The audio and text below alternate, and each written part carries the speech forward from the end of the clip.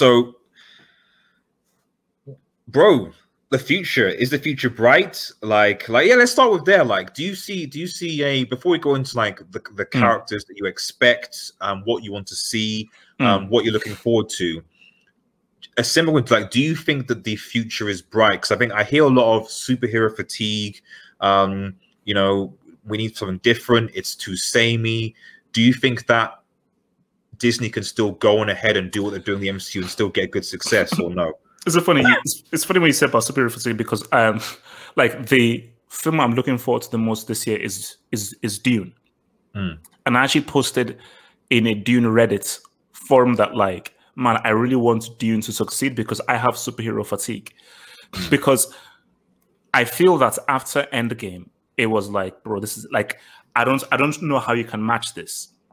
And we saw that piece of trash that was the 6 hours of Zack Snyder's nonsense. And for me, that was a perfect example of superhero fatigue, which was that piece of garbage. So, see, my thing is that this hinges on X-Men. Okay. X-Men is the key, because for me, it's like, bro, I'm going to interrupt you. I'm worried about Storm, man. I'm really in what sense? In what sense? I just have a feeling they're going to like botch a character, because maybe this is aside. I'm keeping this in the video. Is that like with a lot of, I don't know what it is. Maybe it's just a trend. Maybe, like, you know, beauty. Please don't leave me so. No. The way they portray black women in them is that they often seem to be the sort of Falcon sidekick type of take a back seat to their like white women. Whether it's the first Captain Marvel when the Rambeau, you know, and it was like, you know, like, oh, you're amazing, you're this, you're that to thingy. And then even in WandaVision when you had her daughter Monica Rambeau, I'm looking forward to. I'm looking forward to hopefully getting in a fight with Captain Marvel. That would be sweet. Yeah. But even in that, it was kind of like at the end, it was like, you know, they'll never. You did your best for them, Wanda. She did. Like, I'm like, what is wrong with you? Why are you so? You literally, you're siding with someone even in the X-Men series when they made Storm the first time they did her, sorry, not the original Storm, but I think in the reboot, the younger one, they again portrayed her as like, I want to be just like Jennifer Lawrence's Mystique. I'm like, what the hell? No, Storm does not want to be like Jennifer. Storm does not want to be like a shapeshifter. Storm is an omega level mutant who can control the very weather. Like, man, like, I'm worried. I've already said that. Like, no, Mike, it's so funny you say this, because I literally was about to do a video about how, oh no, we need to have a Storm done justice. I already have my beef with that X-Men. I hated those X-Men films. Because, again, they should have cast Angela Bassett as Storm. That was an obvious move. Like, Halle Berry was horrendous casting. But for me, Storm is such a major character. They can't do, like, Storm is literally one of the biggest. Because, like, Monica Rambeau, all these guys, who are these people? But my thing is that whole X-Men thing was weird. But the fact that Brand Singh is now out of it and so forth. Because for me, Storm is needed. Because it's like... Storm is needed. Storm is definitely needed. And also, we're in a different time. You see, back in '98, when X-Men came out, this was pre-BLM, pre-racial... So it was a very different world. So you could get away with Storm being a Baptist person. There's been so much stuff done with, like, you know, diversity, inclusivity, and everything. That if you're doing a Storm movie, it's going to be a major character. And this crazy thing is, it's her name is Tiana Paris, who is Monica Rambeau in the thingy. She should have been Storm. She should have been Storm. But like X-Men. I would love like actually like an African. Just an African, whether like a Nollywood actor or something like that. I would love it. Because obviously in the comics she is like from an African or Egypt or Sudan or something like that. So like orphan that's Aurora, there. Yeah. So I mean, no, look, it's like, I think because that's going to be a major casting, because I think like because I already believe that Black Panther is going to focus on the Dora Milaje. I think that's what's also going to be there in. So I do think that it's going to be very important that they make the right casting. And no, there would be a freaking uproar if they screw over Storm. Major uproar. Because for me, the key to this is that because Captain America and Iron Man were so iconic as characters and they were so huge, and Thor is a piece of crap, garbage, useless character. And see, Spider-Man is my guy. Spider-Man's always been my guy, and I have my feelings about how they've portrayed Spider-Man because I have criticism. I just don't know. I have criticism with the issue with Spider-Man is, guys, this is Spider-Man. Like, I have an argument that Spider-Man is the most popular comic book character of all time. He is. Yeah, he is. Because people say, "Oh, Superman," Batman say, "No." Every child always prefers Spider-Man. So every child will always go to Spider-Man first before they go to Batman. So every kid rocks with Spider-Man amongst guys like of my generation and so forth. So my thing is that the issue I had with Spider-Man is big, and this is my criticism of the MCU. People are so MCU that everything has to interconnect. You've pretty much handicapped Spider-Man's agency because he's using Iron Man's tech for the 2 films, and now I'm hearing that apparently he may use Doctor Strange's magical suit and everything for the whole thing. So I'm like, what? Guys, Peter Parker is like a borderline genius. Yeah. Peter Parker is a guy he is a science nerd, so he creates the stuff by himself. That's why he's good at mine. So this is the thing why I don't really get why a lot. I mean, still to me, the best Spider-Man movie to date so far is Into the Spider-Verse. That doesn't I can't think of a better, and that includes live action movies as well because of how I feel they got or the essence of Spider-Man actually is, so responsibility, loss, whilst trying to basically live a normal life. That's basically what the essence of Spider-Man is. But the issue with, I think, Tom Holland's going forward is, like as you said, like he seems to need additional people to come into. Can't be his own character. They don't seem to sort of really so far been focused on his intelligence capabilities. I also got a criticism of the fact that, like, in the first 2 movies, up until the end of the second movie, I was like, where's this guy's struggle or loss?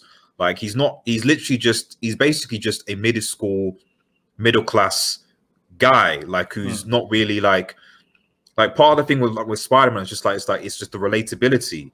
And he's just basically a dude who's basically like looks middle class, like just even the whole bullying with Flash and stuff he's basically a well-to-do guy doing okay. And you're like, and then No Uncle Ben annoys me. That part of that is the defining part of his character. So No Uncle Ben, I'm not saying you should play out the death scenes again, but the fact that he's not even been referenced like at all, and that Iron Man is now his dad, it's like because it's funny because I watched the second one again, and I was like, okay, and I was like, oh wow, like this, I'm really not engaged. And I was like, I don't know what it's because, like, it is well made, and maybe it's because I think if the jokes don't hit, then that's problematic. Like when you watch something like a Back to the Future, the jokes just hit and they're like timeless.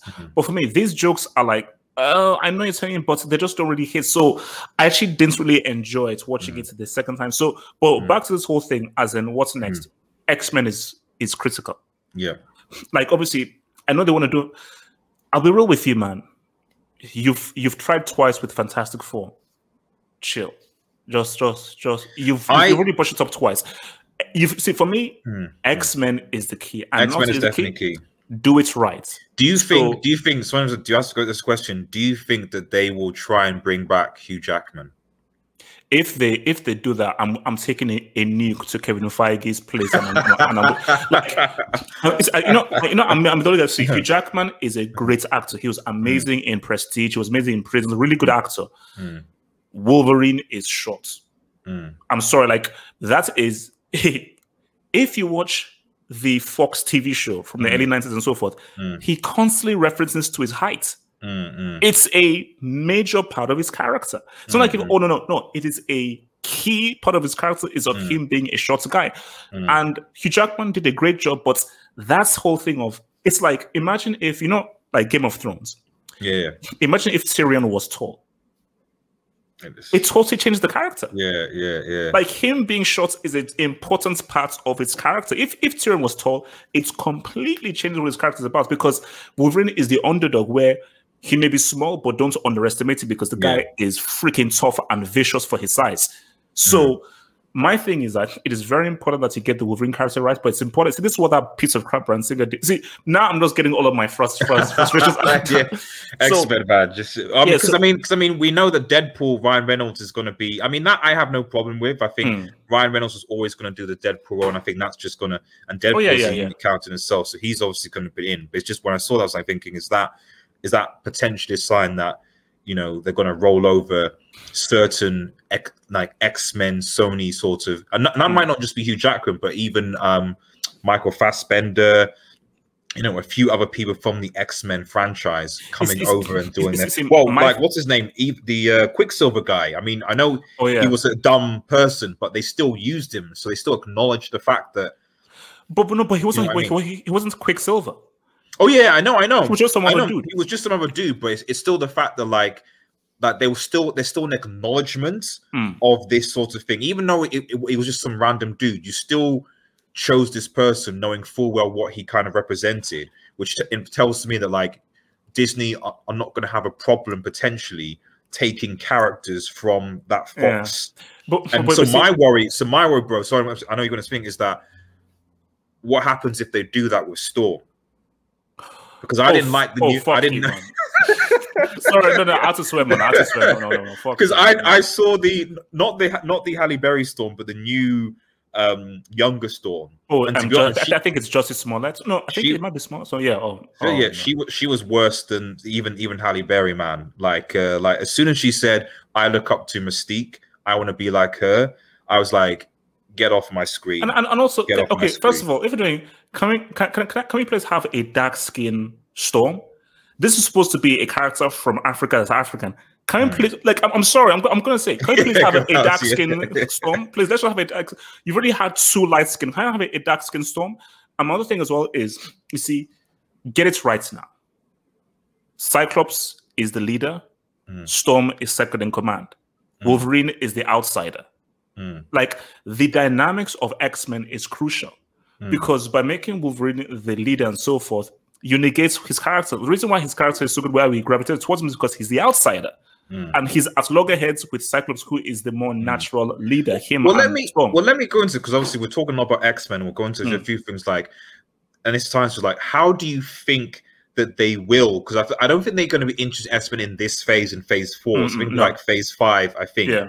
So how do you think they will introduce X-Men? Because they're mutants, they're born with it. We haven't heard of any mutant stuff like all this time. So how do they go now and reintroduce mutants or the concept mutants into the MCU? But then look, your boy at the far right there, I think Blade. So maybe Blade may be a film in which, because what's it called? There have been crossovers with Blade and Spider-Man, X-Men, and so forth. Okay. So maybe in the Blade film, that's probably where he may come into contact or somewhat into some of these mutants. Because it goes. If let's say you introduce an X-Men, have they always existed in this timeline, or do they exist in another timeline? Hence, why Doctor Strange is the key. Okay. So maybe if things get so crazy, Doctor Strange is like, oh, you know what? We have some crazy dudes in another timeline, and maybe that's where we now see maybe Doctor Strange and Beast combined because they're both like scientists. And maybe he now goes into the timeline and tries to bring the X-Men, or somehow something happens and X-Men are coming to this timeline and so forth through Doctor Strange trying to solve all the timelines reimagining. But my thing is, it's true. Because from what I've been hearing, they want to now try and do Fantastic Four for the 3rd time. Which I think is just crazy, bro. Yeah, bad. Because like Michael B. Jordan is done with the role, so they can't do that reboot one. No. And I'm sure Alba and people are not going to do so.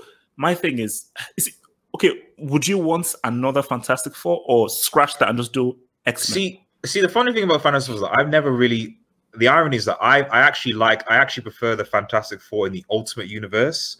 So because in the Ultimate Universe, like the Ultimate Universe is weird in the comics, but in the Ultimate Universe, Reed Richards becomes like a really, really serious villain. He's called like the Maker or something like that. Like Google it, the Maker, Reed Richards. And like he's like just a psychotic but eerily sinister kind of character. And interpretation of Reed Richards, and it was just very interesting how they did it. To be honest, the only reason why I like to see the Fantastic Four is because of what's associated with the Fantastic Four, not necessarily the team itself, but the certain characters, the certain individuals that I know that are associated with them that I might see. So, like I said, the ultimate version of him who's good. Even their child, I think Franklin Richards, who's like a ridiculously powerful character, reality warping, etc. Galactus, like there's a lot, the negative zone right there. So it's not so much them, it's that I know that if they come in, I'm going to start to see a lot of interesting characters that I want to see in the MCU, mostly villains or like really powerful characters that wouldn't make sense if they just popped off. Like even Kang, technically the first team to see Kang, it was the Fantastic Four. Oh, okay. You know, so even a part of me is thinking, oh, maybe in Ant-Man, are we going to see potentially a nod towards the Fantastic Four or something like that? Because he was the first person that superheroes that Kang actually encountered. I know what they may do. I think this would be the smart way to do it. Rather than risk making another standalone film and that's flopping, just put them into an Avengers film. So they're just characters within an Avengers team-up thing. Because the powers are so... One thing I can fantasy for, like, they have great powers. And those powers are really useful in a kind of superhero battle and so forth. So the best thing to do is, rather than just giving a standalone film, just incorporate them into a like an Avengers film. But for me personally, we need an X-Men film, and we need an X-Men. It's like, because something tells me that they may try and just bring back James McAvoy and Fassbender. I have a feeling that they might. But it's okay. That's fine. But Hugh Jackman, no, fuck no, please no. I mean, I'm done with that. This guy, you've been in like now. Come on, man, no. I just wouldn't be. I mean, a part of me thinks that because of this whole multiverse. So real quick, did you know Hugh Jackman has been playing Wolverine for longer than some people have been alive for? because not some people like some people on the football courts have been 98. X-Men was in 98. 98. Yeah, the first one. I thought it was 2000 for some reason. You might. I think it might be 2000. I think it might be 2000. I think it was two. I thought it was 2000. No. 98 is Blade. 98 is Blade. 98 is Blade. Yeah, okay, that makes sense. Yeah. Unlucky that Wesley Snipes couldn't reprise his 2000. role, so. Yeah, 2000. Speaking of Blade, and speaking like, is there any particular like shows that you're really keen to like see going forward? Like show. Well, okay. 2 questions: shows that you're looking forward to see, and second, are there any specific characters that you haven't seen yet that you would like to see in the MCU?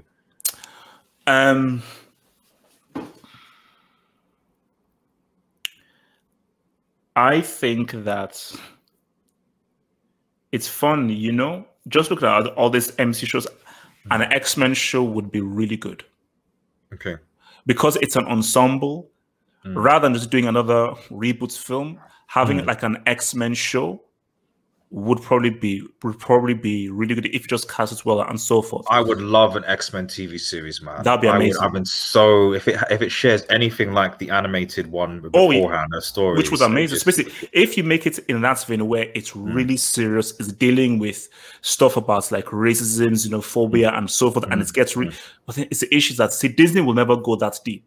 You see, Fox could go really deep because it was freaking Fox. But I don't know whether Disney can really go into the whole xenophobia, racism aspects of it. But they can because they even said. I mean, I think it's Stan Lee. I think said like Magneto and Xavier were based on Martin Luther King and Malcolm X. It was the whole idea of different. They're both mutants, as it were, both blacks, but the way that they're going about, they have different ideologies on how they achieve their specific outcome. One wants peace, and the way the other one's like, nah, it's never gonna, we need to be able to take things by force and so on, so you're right. I don't know whether, going forward, whether they go down that line and explore those ideologies and etc., or they focus more on, because none of the X-Men shows really, I mean, they obviously dealt with the whole people don't like them, hate them and stuff, but I don't think they went as further as they should. You mean in the films or the TV show? In the films, definitely. In the TV show, they did that absolutely, because you saw like certain characters that epitomize that, and obviously the sentiments and what have you. No. See, for me, that was always my issue with the films, is that the films were never as deep as the cartoon. Like, the cartoon really got deep into that whole concept, and I think the films just sort of hinted at it, but it never really got deep, because they just seem to be obsessed with like making Jean Grey like the main big bad Dark Phoenix thing. It's like almost everything was always built up. It was just Jean Grey doing her thing. Like, I don't actually care about Jean Grey. No. The biggest issue with that was there was too much focus on Wolverine. No, Wolverine is not in the spotlight. Hence why the spotlight is this is really about Cyclops, Jean Grey, Storm, and of course they are the main fulcrum. And then Beast and Thing is, these guys are just on the outside, like Gambit, Rogue. They're all like on the outside. So it's like, and also I think that was annoying, like how they turned Rogue into like a little girl, well, that she was a totally different. Like, Rogue is supposed to be like a very sexual, because and that makes more sense that she's sexual, because she can't touch anyone, you know. So but I mean, I think they've done most characters, you know. I mean, I would like to see Kraven the Hunter, who might be a villain in the next Black Panther film. So he's a really interesting one. But I mean, it's like, I think the one I'm looking forward is obviously Blade, and see how they do Blade. Because see, my thing is, Thor could have been a really good character here, but Chris Hemsworth is so garbage, and they so dropped the ball that basically Thor is now a joke. He's now a computer. Hence why, like, that garbage new film that they're bringing, like, who cares about garbage? But it's like, but the thing with Blade though is that, man, it's going to be hard to replace the big thing on characters right now is that they've introduced a lot of heroes. For me, it's the villains. Like, I want to see how they do Doctor Doom. I want to see how they do Doctor Doom properly. So do you think that he's going to be the next big bad than Doctor Doom? Well, I was gonna talk like later about like Dark Avengers, because I have a theory going into it. I don't think he'll necessarily be the big bad, but possibly like in one of those intermediary villains. Like, he possibly might be like the new Loki. Okay, making sense. Like, not necessarily an overarching, but someone that's there to cause like persistent problems for the Avengers and obviously the Fantastic Four. But you know, Doctor Doom, much like Storm, has been introduced badly twice. Badly in the Fantastic Four, it was just some pretty boy. That dude, that guy. I just don't know. And then in the remake, I don't even know what that was at the end of it. So my man Doom, who's probably one of the best written characters in all of Marvel Comics, for his backstory, needs some justice. He needs to be unwell. It's just, I mean, because you know, people like, I still feel they dropped the ball on Thanos. Okay. Thanos could have been an all-time villain. Okay. And people forget this. You do realize that in Endgame, they didn't actually fight the Thanos we've all known. So they fought a dude who was like, wait, who the heck are you guys? That's Thanos who we saw from 2012 and so forth. They beheaded him in like the first few minutes and the start of Endgame. So that was, but I think for me, Thanos could have really been that dude. And this is where it goes back to the whole thing of respecting villains. Villains are bad, evil people. We're not here to understand them. We're not here to reason with them. They're just evil.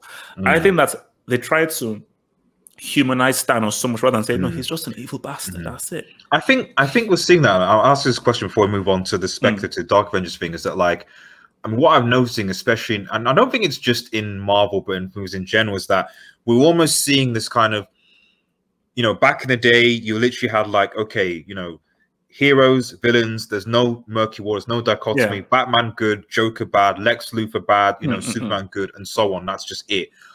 Whereas now, you know, we're almost seeing like heroes being almost like anti-heroes and villains over time also becoming anti-heroes. And there's moral ambiguity. Yeah, exactly. So there's this moral ambiguity. Like you said, with Thanos is like, this is a guy in the comics who basically his only motivation was like, I love death. I want to please death, so I'm gonna just annihilate everyone because I want to just satisfy my lust. That was it. That was the only motivation. Here it's like, okay, balance. You can kind of see what he's trying to talk about, balance and things and his perspective, and you're like, so yeah, you're right. I don't, and this is the thing with me with Doom as well, because Doom is the type of character where he has to be written well because he is a villain. But he's a complex villain in that, like, you're like, he clearly is one, but the manner by which he gets to it is like, okay, whoa, okay, I see what's going on. Does that make sense? I get it. I understand, but you're still an asshole. And I think that my feel of Doom and other villains that like come in, like there are a lot of villains that I've not seen yet that I really want to be seen. And my criticism of the MCU so far is that they've butchered a lot of villains. They've killed a lot of. I don't know whether you watched Black Widow yet, but the way they handled a certain character. Spoilers for those who haven't watched Black Widow. Oh yeah, spoilers. Spoilers. If you haven't watched Black Widow, but they did my man Taskmaster badly. They destroyed Taskmaster. No, because see, for me, because obviously I don't really know the Taskmaster character that well. But my thing is, after watching Black Widow, it's like I watched the film where I don't think there was a villain in that film. Like there wasn't really like a baddie in that film, and Taskmaster was just the girl behind the whole thing. So the Black Widow was a mess. That's for me. See, Black Widow was an unnecessary film. But this is the problem. What I've seen with like some of the more like film-on-led movies is that the same with Captain Marvel is that like it's almost like they can't create a menacing, competent villain, because that would cause problems for the main character. So they kind of have to create the villain in a way where they're menacing, usually for other reasons, but they can't be competent so as to cause any real issues. No, but my thing is that okay, when you saw the main guy, go on, yeah. No, I understand that for Black Widow, but in terms of Captain Marvel or Storm, you are supernova superheroes. So really, you should be given formidable opponents. But my thing is that maybe there is a thinking of, do we want to see women get beat up and so forth, and maybe that kind of thing. That's what I'm saying. That's my kind of things. Like they seem to be treading the kind of the waterline where they don't want to be shown like the struggle, you know, and that's why when I felt like with they should have used Taskmaster in this better, because okay, fine, see it, you didn't see who was in Taskmaster's face, and then you find out who it is, and it's like some just dry. Sorry, you just reminded me as well. Mysterio was garbage. What a waste! They did. You have a guy like Jake Gyllenhaal, an amazing actor. And you totally waste him with such a horrible written character. Just absolutely horrible. This is what I'm saying. My main issue with the MC right now is that like I can count on my hand probably what would deem the good, well-written villains. Loki, okay, maybe there.